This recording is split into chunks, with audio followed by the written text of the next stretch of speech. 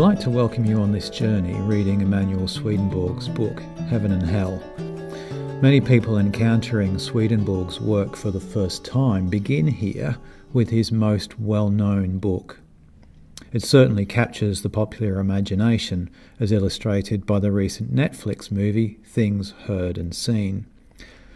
But as you open the book, there may be ideas you find difficult to understand, and that's what this podcast is all about, setting Swedenborg in context and helping you understand what he is saying.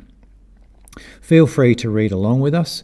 You'll find the accompanying video and audio in the same place as these notes, or you're welcome to read ahead and post questions for us to answer. So let's dive in. It's important to appreciate Swedenborg's heritage as he writes this book. Swedenborg was born in 1688 and died in 1772. He was the son of a Swedish Bishop of the Lutheran Church, Jesper Swedberg, and he's therefore steeped in a thoroughly Christian heritage. But it's worth understanding from the outset that much of his commentary upon the Christianity of his day is highly critical. Still, we have to begin there to understand what he writes, and you'll notice him writing for a Christian audience. So in this preface he talks about the Bible, which he frequently refers to as the Word. Now in Swedenborg's understanding there's a deeper meaning to the Bible. And where he talks about the sense of the letter, by that he means that which is obvious to the reader without any sense of something deeper. Now Swedenborg's deeper understanding of the Bible can be appreciated by grasping what he calls the science of correspondences. That is where physical objects or events, speech or people can be understood as referring to or representing spiritual realities. So a simple understanding in everyday use is sight. We often say, I see, when we actually mean, I understand. Now much of that is set out in great detail in his first published spiritual work. That was called Arcana Celestia, and it translates from the Latin as Heavenly Secrets.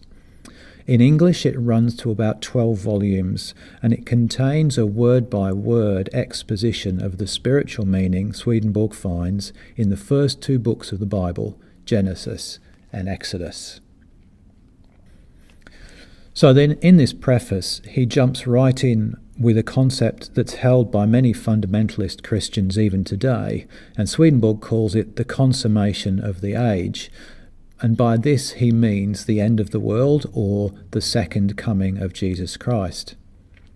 Now you might pick up that his ideas are not as dramatic as some of those mainstream Christian beliefs, such as the physical return of Jesus Christ or dead people being raised from the graves. As he writes towards the end of his preface, the end of the church is where there is no longer any love and consequently no faith. And at that time the Lord will open the Word in its internal sense and reveal arcana, or secrets, of heaven. And he finishes his preface with the sentence, such immediate revelation is now made, because that is what is meant by the coming of the Lord. So for Swedenborg, when we die, we're not lying asleep waiting until the time of the return of Jesus Christ to experience new life. For Swedenborg, life after death begins immediately after death. Swedenborg's work has been highly influential in many ways, and we'll reflect some of those ways in this podcast. Some of the movies that have been inspired by his work include ones like the 1998 film starring Robin Williams called What Dreams May Come. That's inspired by the novel by Richard Matheson, and we'll mention him again in later episodes. Another movie that comes directly from Swedenborg's work is called Bardo Blues.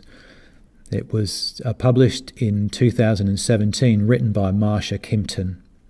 A friend of mine has suggested another movie, a Brazilian one this time, from 2010, entitled Nosso Lar, or Astral City, A Spiritual Journey, might also have some influence from Swedenborg's work.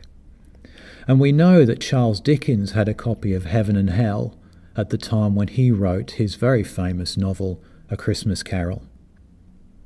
As I said, I welcome you to read ahead if you'd like, or read along with us as we make our way through Heaven and Hell. Feel free to pose any questions you might have about the text, especially where you find it difficult to understand, and we'll do our very best to answer them. Enjoy the journey.